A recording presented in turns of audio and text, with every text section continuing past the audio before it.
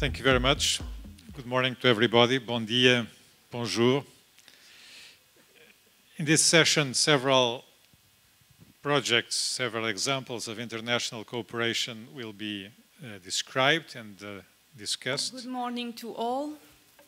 I will present you the achievements at WavEC in these last years, and I will focus my presentation on the international service.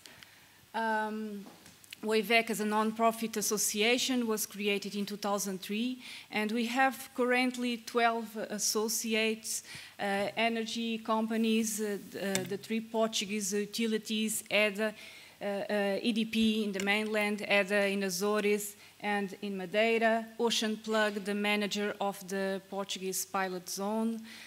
We also have research in academic institutions, suppliers of components and manufacturers, and companies rendering service in the maritime domain. We are funded mainly by R&D European projects. Also, 25% of our income come from new products and services funded by other sources like Kiko Inno Energy. And 25% of our income come from consulting service for international organizations and companies. Our goal is to implement a marine energy industry, and to achieve this goal, we do technical and strategic support to companies and governmental bodies. We developed products ready for the industry. We interact and collaborate with all stakeholders, and we promote the identification and mitigation of technical and non-technical barriers. And this is aligned with our vision of being internationally recognized center of excellence in marine renewable energies. We are able to deliver service on a variety of areas, ranging from technologies and monitoring to marine environment and public policies, numerical modeling and design of new concepts, economy and industry. And with our knowledge all over these years, we have been compiling all this information related with projects, technologies, investments, components in a database that is used for doing our market studies for the industry. And so these are our core areas, and across these areas we deliver training for internships, masters and PhD studies. We will have Yannick, Boris, and Matthieu talking about his experience as PhD studies at WavEC. We do several dissemination actions using different channels of communication, and we promote public outreach with local communities and with the public in general. We have been working with in different projects throughout the world, developing service for many developers, to energy companies like EDP, Shell, Iberdrola, Repsol, and also to international organizations like the Ocean Energy Systems Technology Initiative within the International Energy Agency. And on the European level, this year we were working with the Joint Research Center of the European Commission. We are also part of the board members of the European Ocean Energy Association. We have a track record in participation on R&D projects. You can see here the evolution in this last year. So we started in 2004 with 2 projects, and in these last years we have been involved in 11, 12, 13, 14 projects. These projects cover many topics from ocean energy to offshore wind energy, ocean technology and environment. It represents a collaboration with more than 100 international partners. And we see how you can see also the increase of budget all over the last years, and this shows our significant role increasing in these R&D projects. Now we are leading 2 projects, WETFEET and OCEANET, and José Cândido will speak about these 2 projects. We also have a project at WavEC related with reviewing the Portuguese legislation. These internal projects are usually in areas that we consider relevant to mitigate barriers in progress in marine energies in Portugal. And we are, the aim or the goal of this project is to attract companies, developers to Portugal, and attracting thus investment as well. And we are working with 7 highly qualified lawyers, trying to identify gaps in legislation on these 3 topics: licensing, environment, and planning. The next step will be a workshop where we will invite you to join it. In terms of strategic studies, we have been working with Costa Rica, assessing the energy potential and recommending a strategy for development of marine energies in this country. We also worked with Chile, with the Ministry of Energy, with funding from the Inter-American Bank of Development, to recommend also a strategy for marine energies in the country. There are several projects happening in Portugal, and we have been involved in most of them, all of them, in fact, with more strong involvement in some projects than in others. You can see here some pictures of our team working at the sea. I will very briefly just mention a few projects. Starting with Pico plant, that is owned by WavEC, is a fully grid-connected plant that was built in the 90s with funding from the European Commission and is now operated by WavEC. And you can see the slight increase in the energy production. This represents the effort of a dedicated team at Pico plant. This pilot project was also included in these last 3 years in the network of 40 testing infrastructures, so Pico was one of them, providing training and research to young students. Waveroller in Peniche is an example of a project where we had a strong involvement. Erkki will present this project. Our key activities were related with the evaluation of the power performance that was then verified by DNV. We have done also marine environmental monitoring and underwater inspections with ROV, and we have done many actions related with public outreach. The project from the Swedish company Corpower that will be presented by Patrik. It's also another example with a strong involvement of WavEC. We have done feasibility studies and benchmarking analysis. We assisted in the tank testing at Portugal and at France at École Centrale de Nantes. And we have done the numerical modeling of the system's dynamics. And now we are working in the mooring survivability analysis. The project from a Spanish company, WETFEET, is also a project where we have been involved. We have done due diligence studies, market studies, the modeling of the cost of energy of this project, and also numerical modeling studies. This company recently received funding from a funding agency, NEDO, and we will be working in these next years with this company as well. These projects were in wave energy. This one offshore, the floating offshore wind turbine from that we already heard this morning. We have had also a strong involvement in this project at different levels, starting from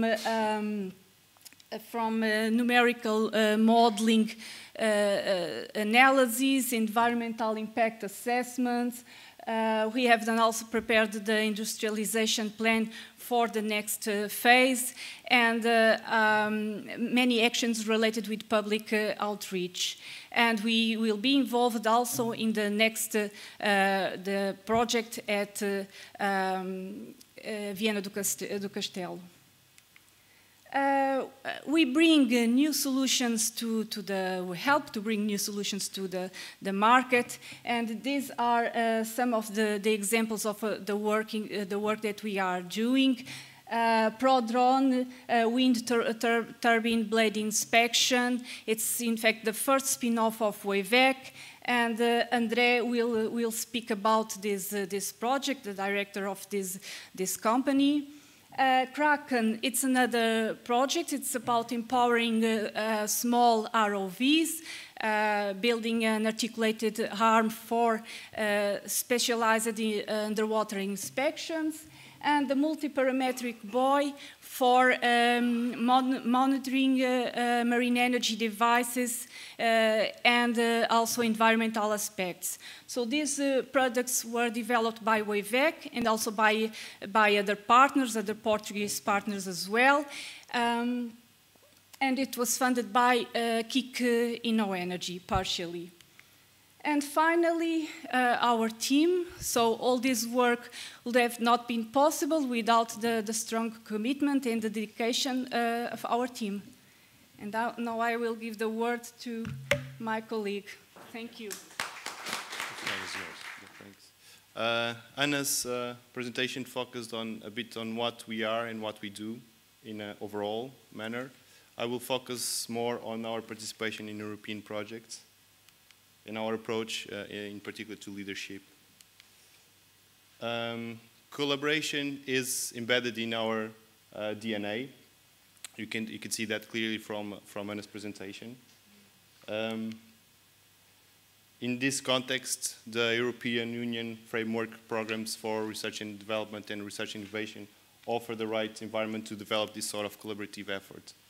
In fact, we've been participating since our foundation about 12 years ago in more than 20 European projects. This has allowed us to develop a wide network of over 100 international partners, as Anna also mentioned, and this is a key aspect of what we'll be talking after.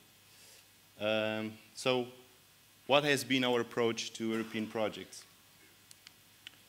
Very often, more often than not, in a research project, you find yourself in a crossroad in which you don't know which is the right step to follow.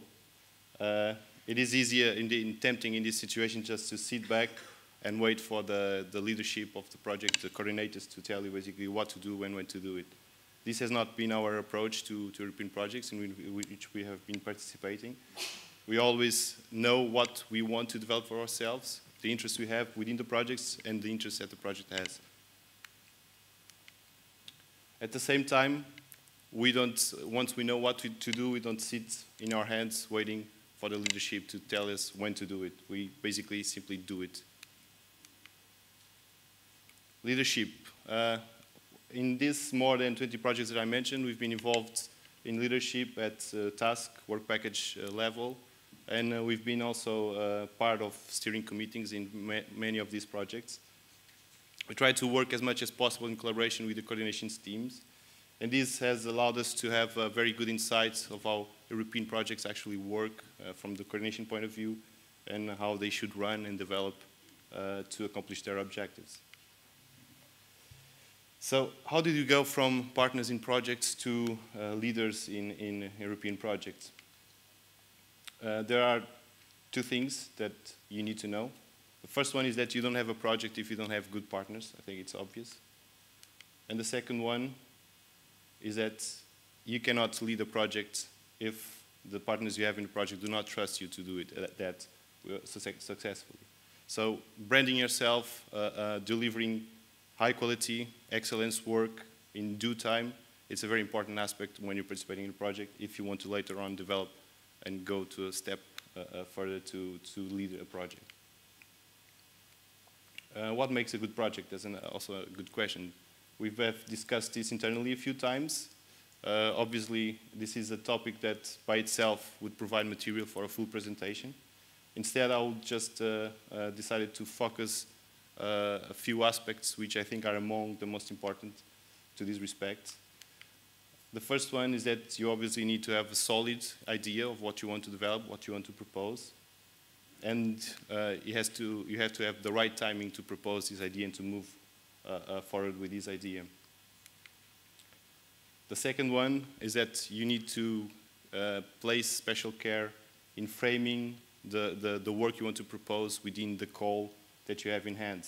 We've seen very good projects simply being refused for funding just because they were not correctly framed within the calls that they were applying to. Of course, you need to know clearly that your project has purpose and relevance, and you need to state this and have this present at every step. You need to define clear, simple, and attainable objectives, which will give you the confidence that you can fulfill the project, and you also give the confidence to the funding entity that you will take the project to the end. And obviously, you need to build a strong partnership that will give you the necessary basis of confidence that you will fulfill the project and take it to the end. So I will focus, as Anna said, in two of the projects that we are currently leading. The first one is WETFEET. When the first work programs of Horizon 2020 were published, we were invited for a few proposals. At the time, we felt that the work was interesting, but we didn't feel that it was tackling what has to be done to address the problem of the wave energy sector not being developed as we wish it would be. So we decided to come up with our own project.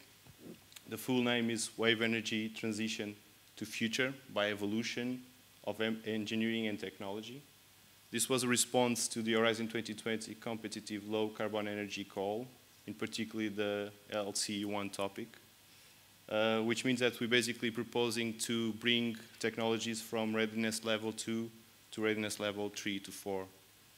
The project started in last May. It will run until April 2018. The overall budget is of around 3.5 million euros. Our budget in particular is a bit less than 700,000 euros. The project starts from pinpointing the factors that, in our view, have been slowing down wave energy's progress.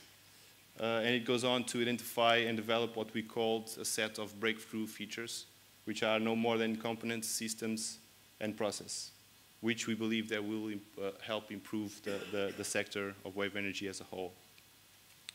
The focus is on these breakthrough features, but they are developed in the context of two specific technologies, in particular the oscillator water column and the Symphony, which is a follow-up of Teamwork's AWS.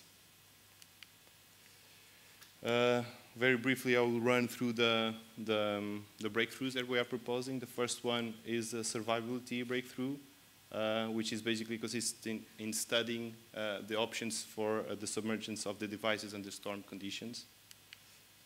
The other one is operation maintenance breakthrough via the continuous submergence of the device and the adaptation of the components and the operation maintenance strategies that are required. PTO breakthrough, in which basically we'll study and develop innovative power takeoff alternatives, in particular electromechanic equipment and also polymeric elastometers, which are a follow-up of WavEC project. Then performance optimization, which will consist on practical implementation and functionality of a negative spring for an oscillating water column. And finally, the array breakthrough, in which we'll study the possibility of sharing mooring and connection and electrical connections between nearby devices in terms of optimization of the performance, but also, and most importantly, by minimizing the costs and the environmental impact. This is our consortium for this project. We have a good spread all across Europe. We have partners from Portugal, Netherlands, UK, France, in OC that was already talking here, and also Italy and Austria. We try to cover in the profiles of our partners, we try to cover a very wide expertise so that we could have the confidence that we would fulfill the work that we had to carry out to take the project to the end. So this was about WETFEET. I mentioned before that collaboration is a very important part of our DNA, but so is training and education. It's no coincidence that we started as a startup of a university, in particular the Technical University of Lisbon. We've been involved in the coordination of 2 initial training networks on wave energy, the WaveTrain and WaveTrain 2. And we are now coordinating a third one, a multinational initial training network, which is dedicated not only to wave energy, but also to floating offshore wind. This is funded under the European Union 7 framework program, in particular the People program, which is integrated in the Marie Curie actions that you may know. We have 10 network partners, which are providing training to 13 early stage researchers. We have 18 associated partners from the industry. The project started in September 2013 and will run until August 2017. The overall budget is of around 3.4 million euros. WavEC's budget for this project is around 730,000 euros. Again, this is our consortium spread all across Europe. On the left, you see the network partners that I mentioned, and on the right, the 18 associated partners which will be providing training and secondment opportunities to our fellows. So why having wave energy and floating offshore wind energy in the same package? Basically, the main reason is because they're both part of an emerging offshore renewable energy industry, and they share, as a consequence, several challenges, several features, and there are synergies that we can explore. The main objective of the project obviously is to provide high-quality training to a new generation of scientists and engineers, so to support the emerging sector of offshore renewable energy. We have other objectives as to develop specific and enabling technologies and components, also develop tools to support the design and operation maintenance of offshore renewable energy farms, develop state-of-the-art in the field, obviously, also creating a lasting network between the early stage researchers, the network partners, and the associated partners. And lastly, to facilitate the future job opportunities for our fellows.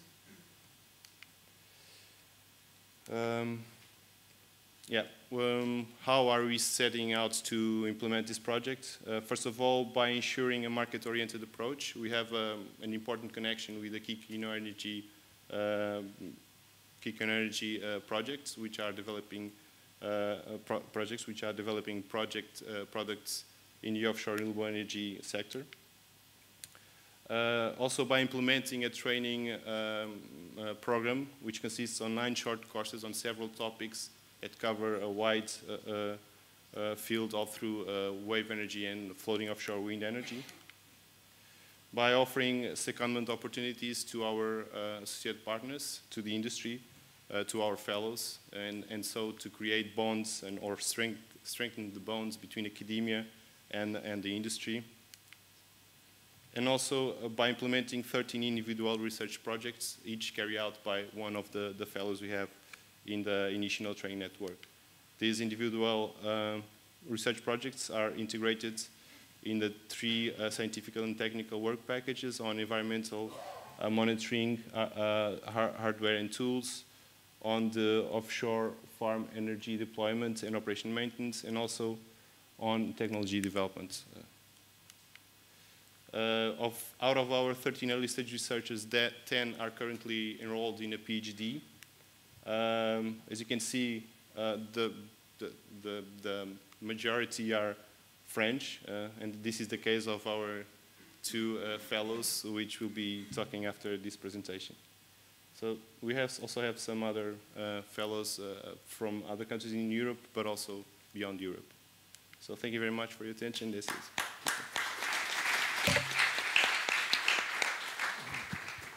Well, thank you. So I'm Matthieu, and I'm here with my colleague Yannick and Boris. I'm going to speak briefly about the benefits of PhDs and master students at WavEC. So my background, in 2009 I've graduated from Chalmers University of Technology in Gothenburg in Sweden. I have a master's degree in civil engineering, and I did a master thesis which was mostly focused on coastal defense structures. And from that on, I had the opportunity to move on to enroll within the WaveTrain 2 project, which is what José was speaking just previously. And I was a fellow at Instituto Superior Técnico from the Technical University of Lisbon. And yeah, in that project during those 3 years, I developed some numerical tools for simulations of the dynamics of wave energy converters mostly, and also brought some projects to a couple of European projects, and I had a chance to enroll in a PhD program with the mechanical engineering department. After 2012, I finished, so in June, the WaveTrain 2 project, and I got a contract with the WavEC Offshore Renewables, and I'm now full-time like in research engineering, the numerical modeling group. And so we bring still active supports on various European and international projects as well. Some of them are, for example, the SDWED, which finished last year, some KIC projects funded by the EIT, and in my case, one of the most important projects is the iWave project, in partnership with Corpower, which is going to be presented by Patrik Möller. Okay, sorry. And from the WavEC side, I'm doing the coordination of that project, but we also have some involvement in a large panel of consulting services, such as, for example, a few of the clients we've been working with, Repsol, Lindley, and also Global Renewable Solutions. And in parallel, I'm still working on my PhD work. And I'm now giving the word to Yannick. Well, thank you, Matthieu, for passing me the word. So my name is Yannick Debruyne. I'm a French worker at WavEC, and I'm glad to be able to give you a short overview of my work. I graduated in 2013 from École Centrale de Nantes with a degree in general engineering and specialization in hydrodynamics and ocean engineering. During my studies, I had the opportunity to do two internships. So one was at WavEC in 2012, where I worked on I studied hydrodynamics of wave energy converters. And then I concluded my study in 2013 with an internship at Marine Innovation and Technology that you might know as well now, Principal Power. And I worked on some studies on the wind float platform and the mooring system of the wind float platform. So now I am presently a research engineer at WavEC in Lisbon. I am part of the numerical modeling group, and I had the opportunity to integrate WavEC through the OCEANET program that José just presented. So this was a great opportunity for me to work to focus on the study of floating wind turbines and to undertake a PhD on the dynamics and power production of floating wind turbines within a farm. I also participate in some collaborative projects that WavEC is involved in, such as the Demo Float project, which was the demonstration project for the Windfront platform, and the development of the kick buoy that WavEC is also leading. And I participate in the development of numerical tools for WavEC. So a brief talk now about the contribution that I can give as a French worker for WavEC. Well, part of the objective of WavEC is to increase the network in the marine renewable energy field around the world, and so in particular we are trying to do it with France by providing internships to French students. So 2015 was a great year for that because we welcomed 3 students, Benoit, Clara and Matthieu, who the 3 of them, they did a great job, and Benoit was from École Centrale de Nantes, so it was a pleasure for me to welcome him. And as well, we are joining in some conferences, such as the TETIS conferences that took place in Nantes in 2015, and the conference being partially in French, it was better to be a native French speaker to attend. And well, that's part of the activities that I'm involved in, and as well Boris, who I'm now giving the word to. So I'm the last member of the French crew in WavEC. I will also start by saying a bit about my background. I graduated in the engineering school in Rennes from a more multidisciplinary department. And the last, to finish with this degree, I had to do a master project where I've been to Aalborg in Denmark. And this is where I discovered basically the world of offshore renewable energy, doing some numerical modeling, but also support to tank testing for wave energy. And I really liked this, and so I wanted to work on this field.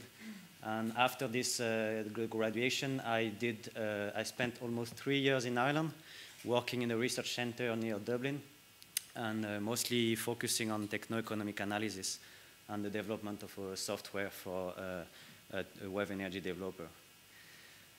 And after this, my project finished in Ireland, so I looked for another job, and I joined WavEC through the same program as Yannick, so the OCEANET project that has been presented by José, where I'm currently doing a PhD on the analysis of innovative solutions for wave energy.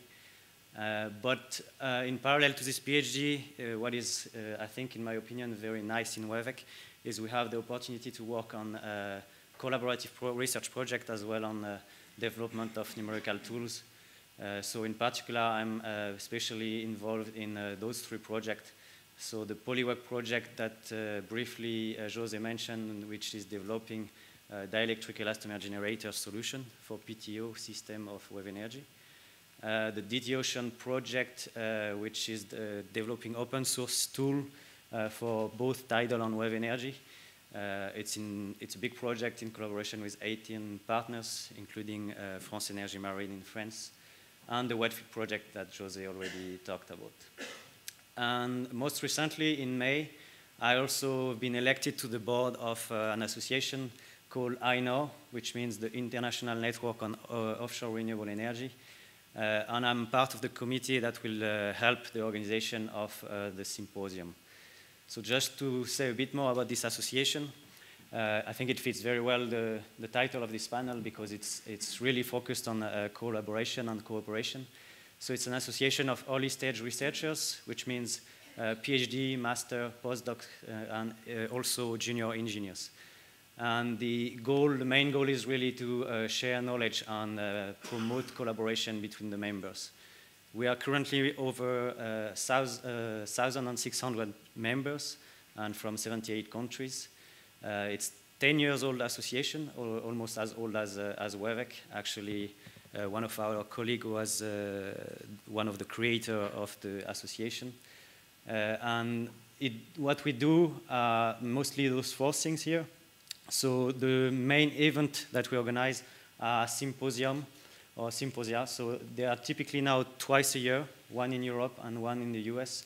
And it consists of 3 to 1 week event with several collaborative exercise, keynote speakers, as well as some visit to specialized site or also some recreational activities.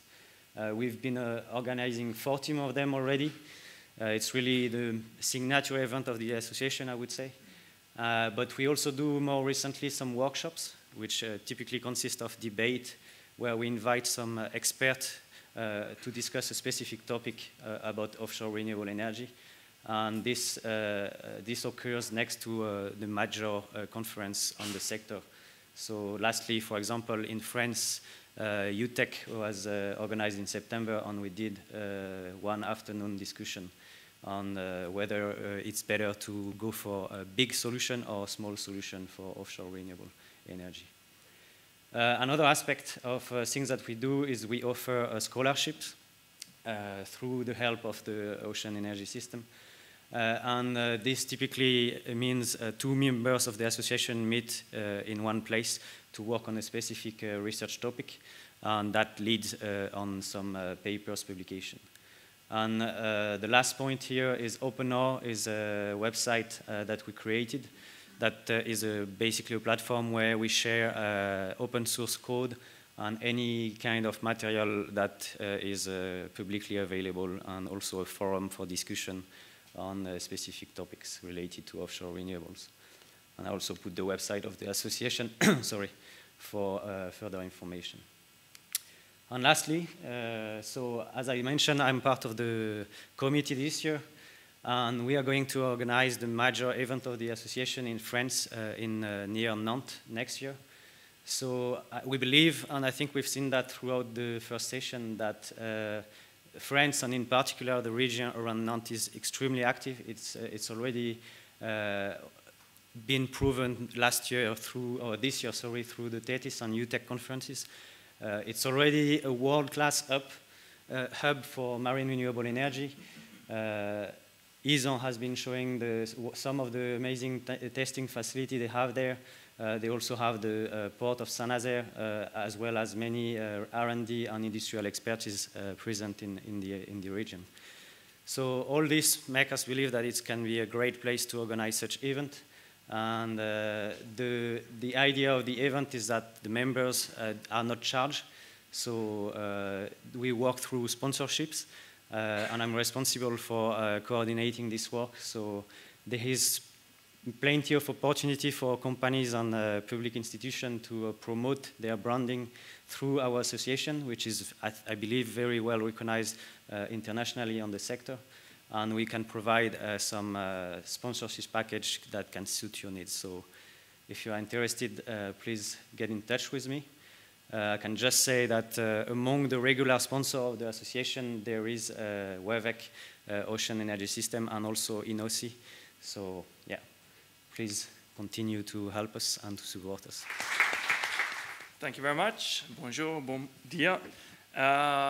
I will try to introduce to you our unique technology that we've been developing together with our Portuguese and French partners over the last years. Let's see if we get a presentation up here. I haven't. Some problem there. I can start speaking briefly in the meanwhile. We are a Swedish developer, as mentioned. But from the very beginning, we were looking at what had been done in terms of understanding the fundamentals of wave energy around Europe. And when we started actually testing out this technology, we early came into contact with the Wave Energy Center here in Portugal.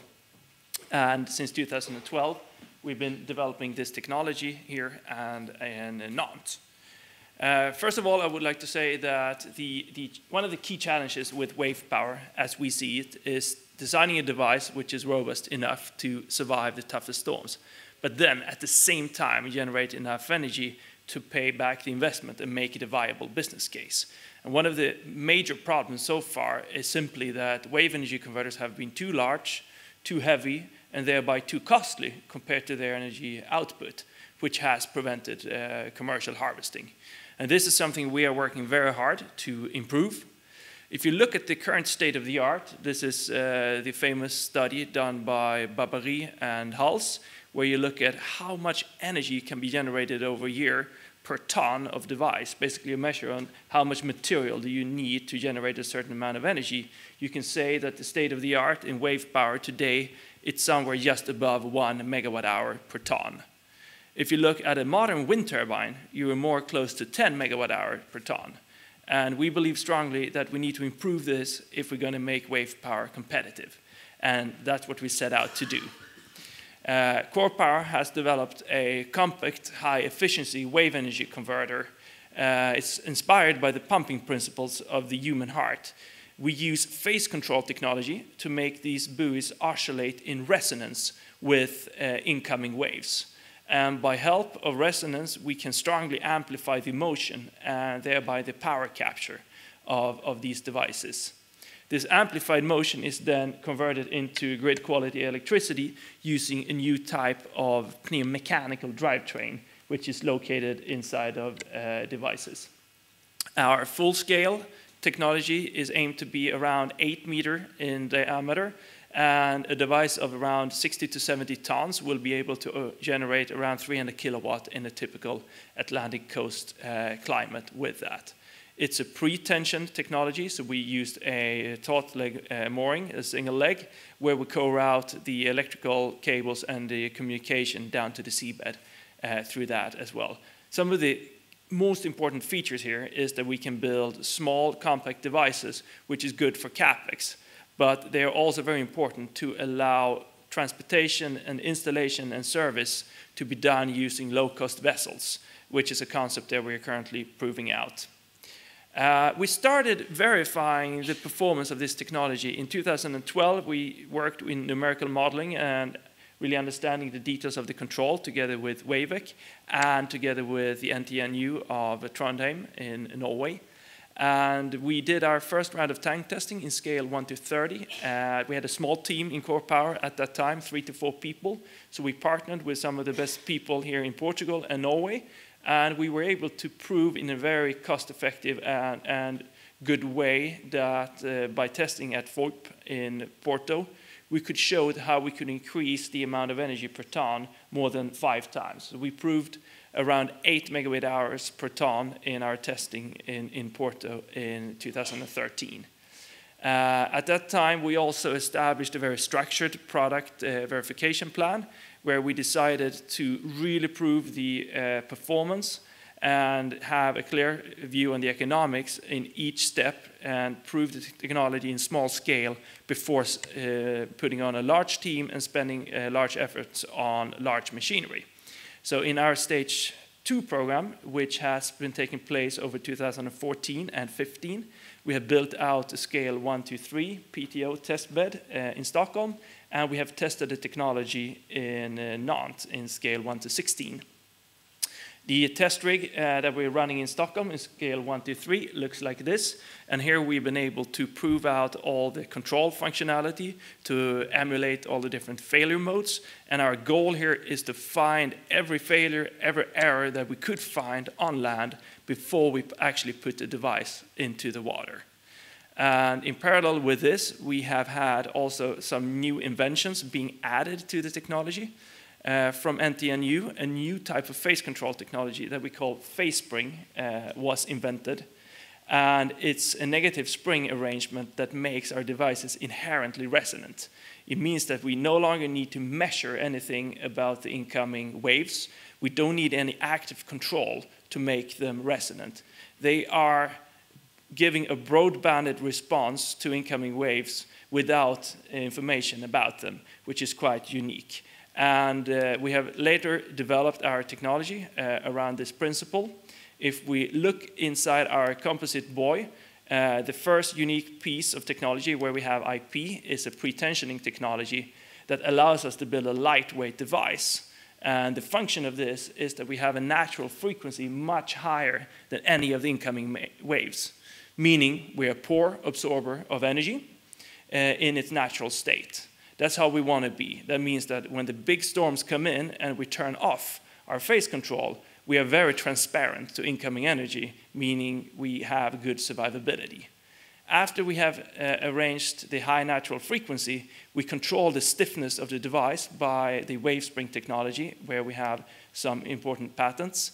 And by this, the device becomes resonant to the wave. So you see how the buoy moves, it jumps out of the top of the wave and dives down into the trough of it. And it actually does that no matter which direction the wave is coming or what frequency it is. And that's the magic of the WaveSpring technology that we have developed here. And this proved out for the first time hydrodynamically at École Centrale Nantes during last year. And in parallel, we've proven out this new cascade gearbox technology that has been developed in parallel, where we transfer the large linear loads into rotation inside the device. But to really make the decision on whether this WaveSpring technology was better compared to the latching that we've been using in the past, we needed some very detailed understanding of the hydrodynamics and the performance and the loads of it. So we set out to do a large test program funded through Marinet, also with support from Kikino Energy and the Swedish Energy Agency. We worked together with WavEC and with researchers from École Centrale Nantes. And we were able to prove out this WaveSpring technology in record time, I would say, because we had been working very focused on latching, which is a more known technology for years. And in a short amount of time, we were able to prove a new technology and then switch over our whole device development based on that. And the testing we did in Nantes proved to us the function of this with different buoy shapes and the hydrodynamics around that. And most importantly, we could prove that in terms of structural efficiency, with WaveSpring, we were able to improve the amount of energy that can be delivered per kilonewton of PTO force by 3 times compared to what we have seen being possible in the past with previous state-of-the-art devices. And when it comes to the amount of annual energy per ton, we were able to prove more than 10 megawatt hours per ton with the performance that we got with WaveSpring. So the conclusions we could make with that is that the amount of annual energy that you could improve with a certain amount of buoy is similar between, for instance, latching and WaveSpring. But the big advantage is that you don't increase the forces on the equipment when you use this continuous WaveSpring control compared to latching. And that was the big point for us to pick that one. And we believe we're now bringing a technology to market that can actually allow the wave sector to match the structural efficiency of modern wind turbines. And this is what we're now trying to prove also in the next phase. Through the non-testing, we were also able to prove the survivability of the device in the most extreme conditions. We're now watching a 32-meter wave coming in. We could correlate and calibrate all the loading of the equipment to show that we have survivability in the toughest conditions. Right now, we are working to prove this in a stage 3 program where we are just funded and we secured 6.5 million euros for this recently. And we're now getting backing in a broad consortium of Europe involving both Portugal, Sweden, Norway, and Scotland. And our latest backing came from the Wave Energy Scotland initiative, where we are today the stage 3 program being funded there. And we aim to prove this step change improvement, we should say, to the efficiency of wave power through a land-based setup where we in Stockholm are going to prove the equipment over half a year during the latter part of 2016 and then put the whole device to test at EMEC during the first half of 2017. And we're going to do the testing at Scapa Flow, which is a more protected part of EMEC. And we believe very strongly that we should prove this out in a step-wise approach. And that's why we're taking the step of going of a half-scale ocean demonstration. Assuming we get the data that we expect in this phase, we are already working hard to set up further collaborations to do a full-scale demonstration. We're working with partners here in Portugal to make that happen. And we're also having a lot of French involvement in our team. We have today grown close to 20 people.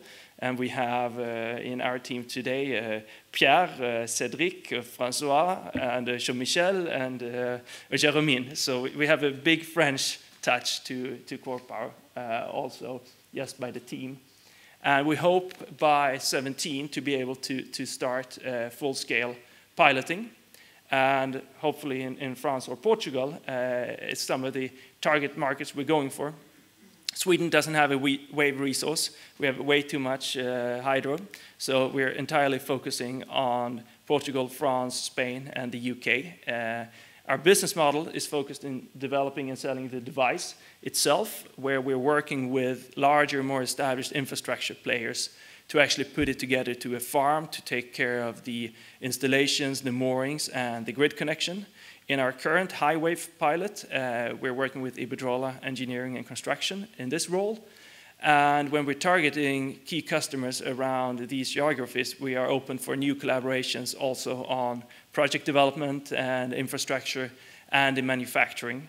And we're hoping really to give wave power that push that has been needed for a long time to really show a path to make it commercial. And speaking about Portugal and France, we think that the large components of these devices should be manufactured locally. We're having a lot of development at the moment to develop our supply chain. One example is composite manufacturing capacity that we're currently exploring if we could do here in Portugal. Also mooring systems and control technology is areas that we're working intensely with. First of all, I'd like to thank WavEC for the opportunity to speak here today, and also ask for the last 10 minutes of your attention before lunch. I know this is a terrible time slot to speak to you, and it's probably the longest you've gone all day without caffeine, but I'll try and make this as snappy and interesting as I possibly can. Prodrone is the first spin-off of WavEC, and you've heard a lot about the research background and how the focuses of WavEC currently, but I'd like to make a bit of a case about how I think it could actually be a hub for great innovation, and how it is and could be fostered furthermore, and we are an example of just that.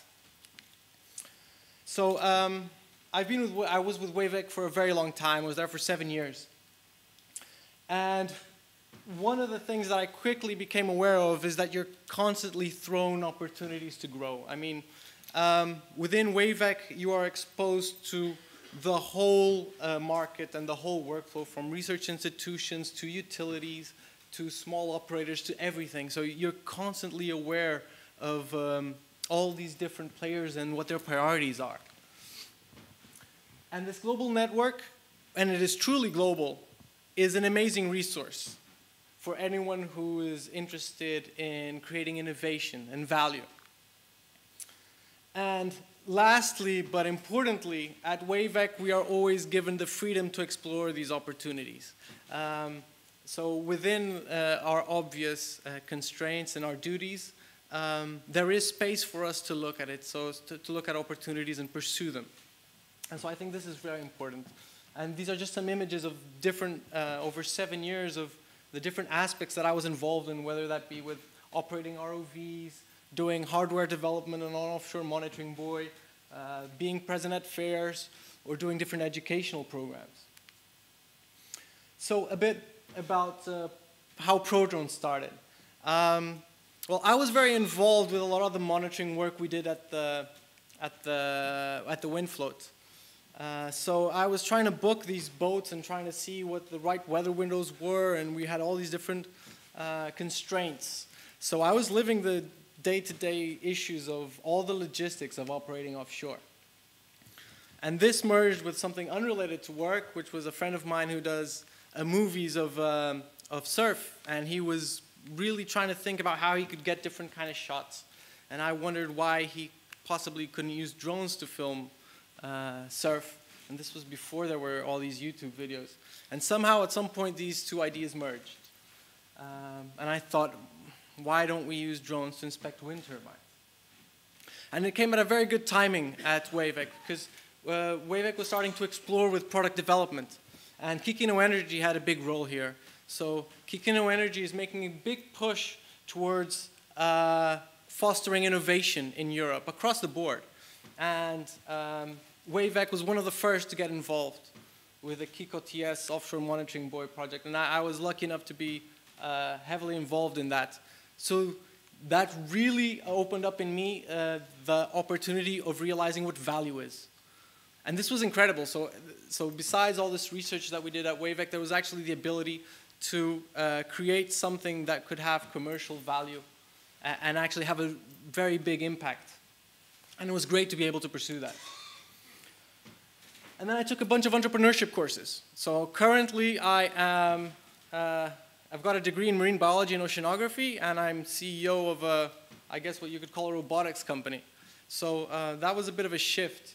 And through WavEC, I did a bunch of different courses, both in Portugal and abroad at ESAD in Barcelona, that enabled me to gain the skills to pursue this project.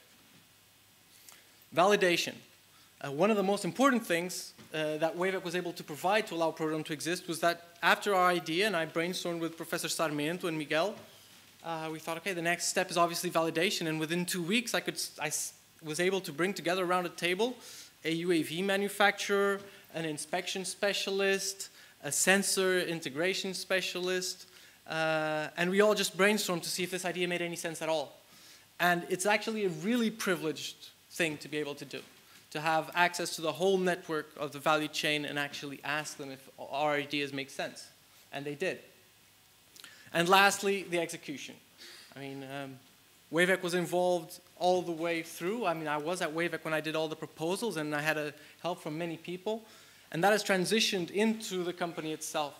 I mean, I have all the support I need. So I really think that this setup could be replicated to a whole bunch of different ideas that could be generated at WavEC, such as the ones that Anna showed.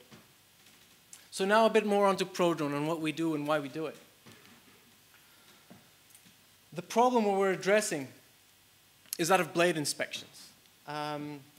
Blade inspections are an integral part of the O&M costs of wind turbines.